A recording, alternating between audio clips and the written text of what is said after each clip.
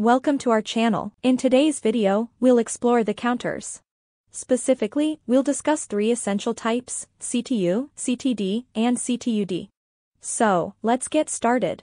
First, let's talk about the CTU counter, which stands for count up. It increments its value each time it receives a positive edge input signal. It's suitable for counting events like the number of products on a conveyor belt.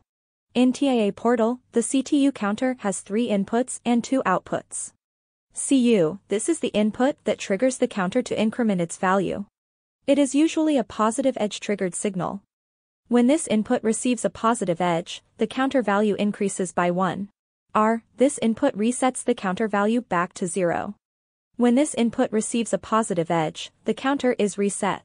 PV, this input represents the value for which output Q is set. CV, this output represents the current value of the counter. It indicates the number of times the CU input has received positive edges since the last reset. Q, this output is often used to trigger other functions or processes when a specific count value is reached. Now let's simulate a CTU in TIA Portal. First, click on Instructions, then select Basic Instructions. Next, go to Counter Operations and choose CTU Counter. This action will create a single instance DB. Create tags for the CU and reset inputs.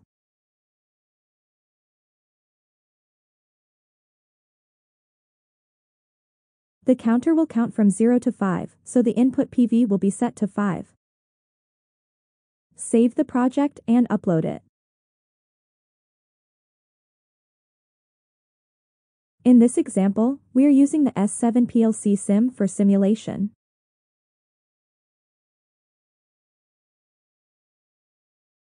Each time the CU input receives a positive edge, the counter is incremented by 1. Once it reaches the value of PV, the output Q becomes true, indicating the desired condition is met. Now, let's move to the CTD counter, which stands for countdown. It decrements its value each time it receives a positive edge input signal. In TIA Portal, the CTD counter has 3 inputs and 2 outputs. CD, this is the input that triggers the counter to decrement its value. It is usually a positive edge-triggered signal. When this input receives a positive edge, the counter value decreases by 1. PV, this input represents the value for which output Q is set. LD, this input resets the counter value back to the PV value. CV, this output represents the current value of the counter. When the counter value reaches 0, the Q output becomes true. Now let's simulate a CTD in TIA Portal. First, click on Instructions, then select Basic Instructions.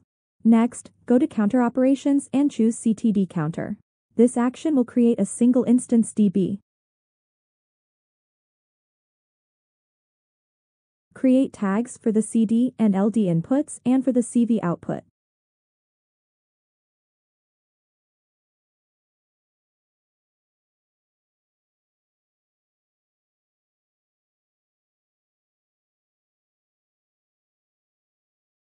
The counter will count from 5 to 0, so the input PV will be set to 5.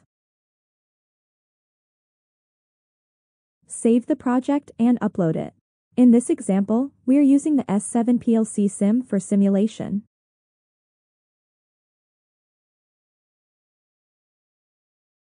Once LD receives a positive edge, the counter is reset to the PV value. Each time the CU input receives a positive edge, the counter is decremented by 1. Once it reaches 0, the output Q becomes true. Now, let's explore the CTUD counter, which stands for count up down. The CTUD counter is designed to increment or decrement its value based on specific input. The CTUD counter has 5 inputs and 3 outputs, which are a combination of the inputs and outputs of the CTU and CTD counters. To understand how the CTUD counter works, let's move to its simulation. First, click on Instructions, then select Basic Instructions. Next, go to Counter Operations and choose CTUD Counter. This action will create a single instance DB. Create tags for the inputs and the output.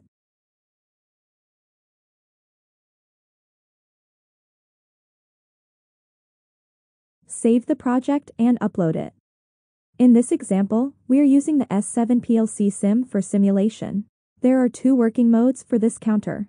If the counter is operating in the up mode, it will react as follows. Each time the CU input receives a positive edge, the counter is incremented by 1. Once it reaches the value of PV, the output QU becomes true, indicating that the desired condition is met.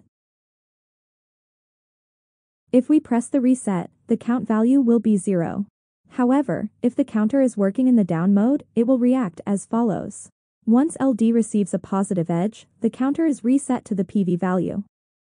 Each time the CD input receives a positive edge, the counter is decremented by 1.